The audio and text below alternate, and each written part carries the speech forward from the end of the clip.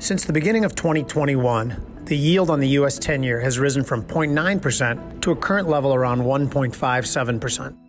The consensus seems to be that the market is pricing in an explosive recovery in Q2 and Q3, plus the potential for coming inflation.